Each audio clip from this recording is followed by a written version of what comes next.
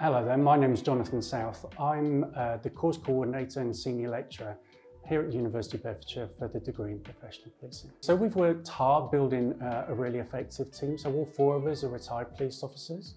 We've all got different backgrounds, we've all got different skill sets, but we're all really committed to helping our students succeed, both here within the university, and then we support them into work placements. Our graduates either are police officers now or they're currently going through the recruitment process. Hello there, I'm Russ Murden. I'm one of the four lecturers on the policing team. This course is overseen by the College of Policing, so at the very least it offers a pass, a ticket to be able to apply to join any police force in England and Wales for the next 5 years.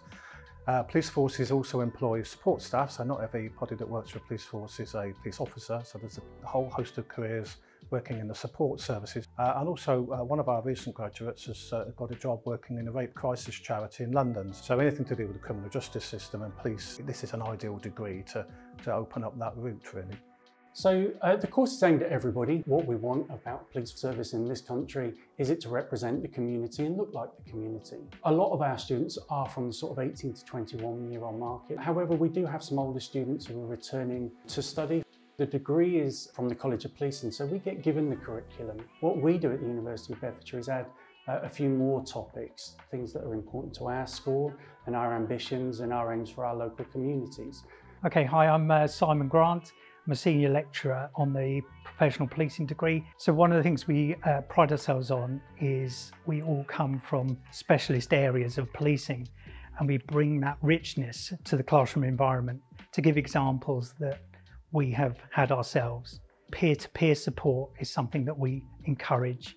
We encourage this by getting together with all of the year groups and trying to have events where we invite year 1s, 2s and 3s into the same space at the same time, so that they can not only talk to us but also can talk to each other and share experiences and knowledge on their move through university. So we do cover interesting topics such as terrorism, mental health is a very contemporary issue at the moment. We obviously start with our law units though, and we like to support our students, so we will develop academic skills across the year. We also have some interesting Year 2 modules surrounding sort of community engagement and how we work with the community. And then, of course, a very up-to-date version of evidence-based policing, which our students will learn how to assess the impact of policing on a community. I'm Keren Coton. I'm a lecturer on the Professional Policing degree here at the University of Bedfordshire. So we're really fortunate here with the facilities that we've got available to us. This is our custody suite. We use this for quite a lot of our teaching for our policing students because it's realistic. It's got a custody desk where we can do some role plays. We can get students to arrest individuals and then present them to a custody sergeant, which is really important. We've got a mock cell which we use to demonstrate to students about how would you deal with someone who's perhaps been arrested and detained. We've also got an interview suite where we encourage students to take part in peace interviews where they would interview each other, and this would be recorded, and then we can then watch those recordings, do some debriefs and actually understand how they felt interviewing suspects.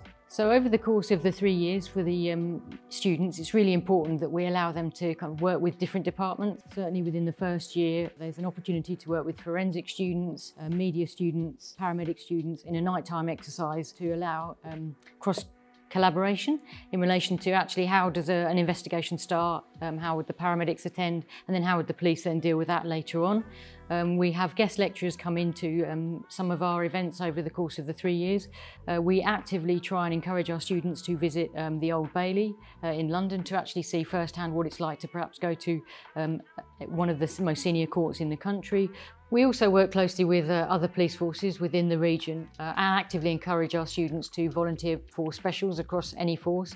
This is a really good opportunity for them to develop further skills and understanding the role of a police officer should they wish to become police officers at the end of their 3-year degree.